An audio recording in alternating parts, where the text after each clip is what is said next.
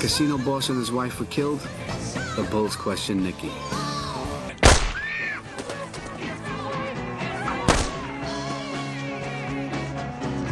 Jeez. She fell funny. Music has always been an integral part of Martin Scorsese's filmmaking style. He grew up in Little Italy with his neighbours blasting oldies records out of their open windows all day, so he's been soundtracking his entire life from childhood. When it comes to cinematic needle drops, Scorsese is practically unparalleled. No one can pair a movie scene with the perfect song like Scorsese can. There are plenty of great original compositions in his films, like the themes from Taxi Driver and The Irishman, and Cape Fear recycled Bernard Herrmann's original score to brilliant effect.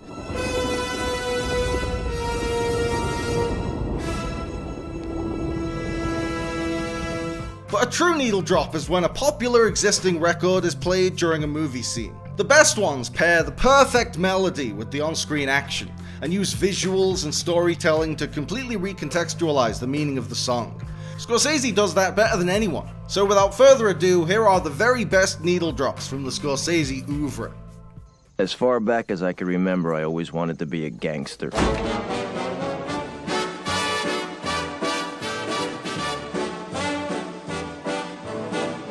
I know I'd go from rags to riches.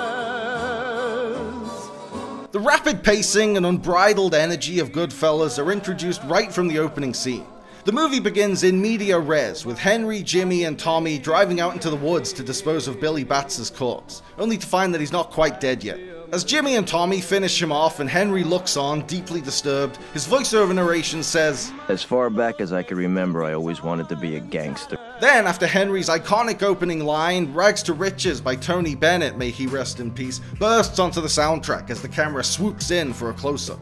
This sweeping song comparing romantic love to material fortune plays ironically as we're introduced to one of the many horrible crimes that Henry had to commit to get from rags to riches.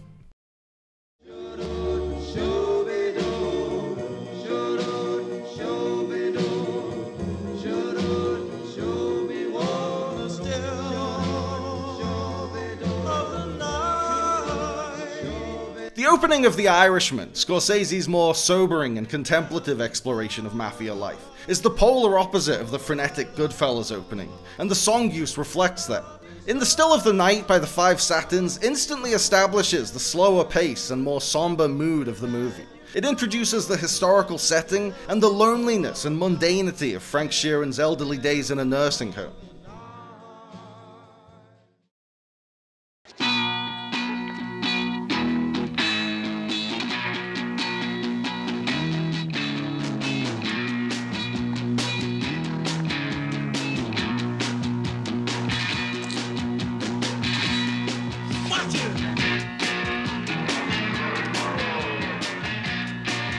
When Johnny Boy bursts into the bar with two women on his arm in Mean Streets, the Rolling Stones' Jumpin' Jack Flash highlights his brash, outgoing personality. He announces himself as he enters a room. Johnny Boy's confident, Jack Flash shit-eating grin is hilariously contrasted with Harvey Keitel's stern expression as Charlie watching him come over. When he looks at Johnny Boy, all Charlie can see is the many problems he has to deal with and the many messes he has to clean up due to his friend's reckless behavior.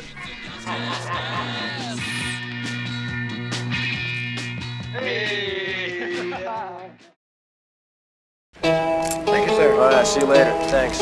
What are you doing? You're leaving your car? Watches the car for me. It's easier than leaving it out of the garage and waiting. It's a lot quicker that way. You know what I mean? Huh? During the iconic Copacabana scene in Goodfellas, Scorsese's use of Then He Kissed Me by the Crystals, a song about a woman being swept off her feet by the man of her dreams, highlights Karen being swept off her feet by Henry. But it also shows Karen being seduced into a dark lifestyle and whisked away into a world of glamour funded by blood money, as she sees all the perks and respect that Henry gets just because he's in the mafia, and she thinks, you know what, I could get used to this.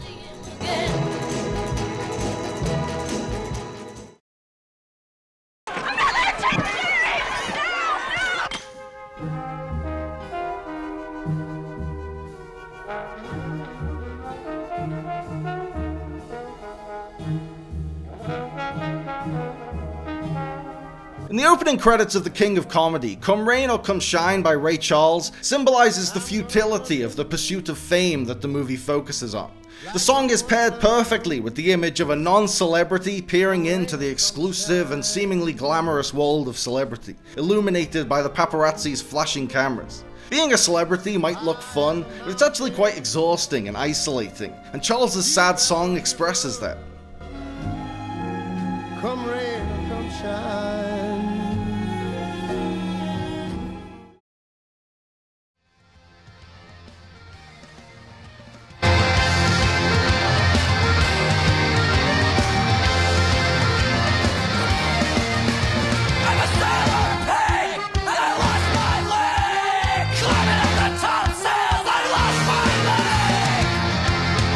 The Celtic punk gem I'm Shipping Up to Boston by the Dropkick Murphys punctuates a thrilling opening act in The Departed.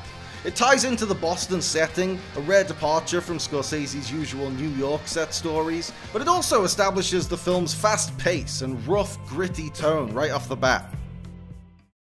This list is very Goodfellas heavy, so I'll quickly rattle through 3 more Goodfellas entries in a row. Didn't I tell you not to get anything big?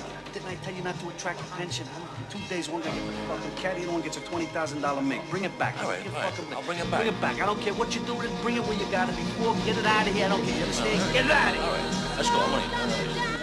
I'll admit that I'm biased towards this one because it's my favorite Christmas song, but Darlene Love's Christmas Baby Please Come Home is used perfectly in Goodfellas.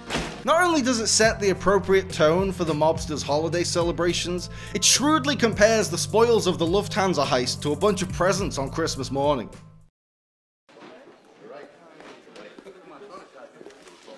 Summer's gone, and all the roses dark. The Sunshine of Your Love moment in Goodfellas looks cool as fuck, with De Niro smoking a cigarette punctuated by the psychedelic sounds of Cream. The opening electric guitar riff pierces through Maury's terrible rendition of Danny Boy, and acts as a musical version of a light bulb going off in Jimmy's head, as he realizes he can bump off everyone else involved in the heist and keep the score for himself. This is all conveyed masterfully by the glint in De Niro's eyes as the camera pushes in closer and closer.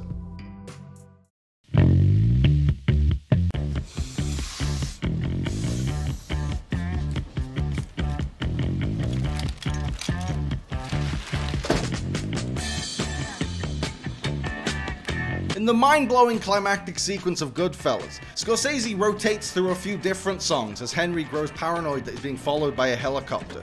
Each new song abruptly cuts off the last.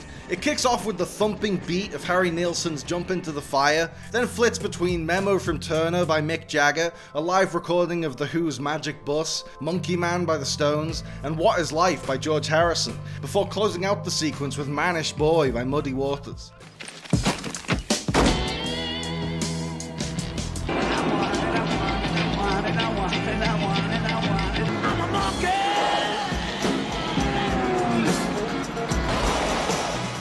Not nuts. This thing's been following me around all fucking morning, I'm telling you. The ever-changing soundtrack contributes to Scorsese's cinematic portrayal of Henry's frazzled, coke-addled mindset, along with rapid camera movements, frantic editing, and a spot-on performance by the late great Ray Liotta.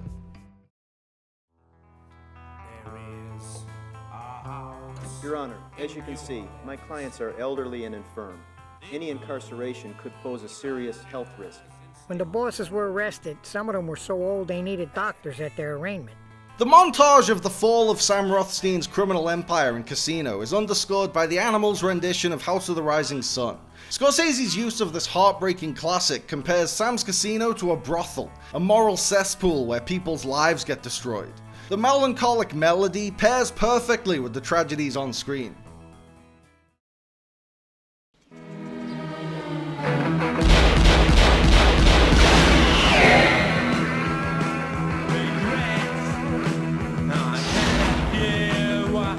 In both Goodfellas and The Wolf of Wall Street, Scorsese uses ironic punk rock covers of classic songs from the 60s to signal the arrival of the long arm of the law. The Sid Vicious version of My Way plays when Henry is confined to suburbia as a federal witness, while the Lemonheads version of Mrs. Robinson plays when FBI agents raid the offices of Stratton Oakmont.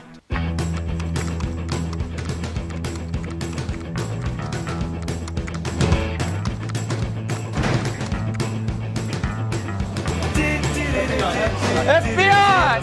Everybody sit down, put your hands where they can be seen and shut up! Scorsese subversively uses the rebellious, anti-establishment sound of punk rock to represent the hammer of justice coming down on his criminal anti-heroes.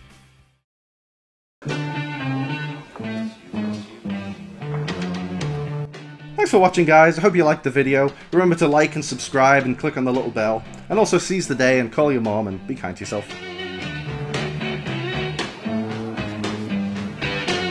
It's getting near dawn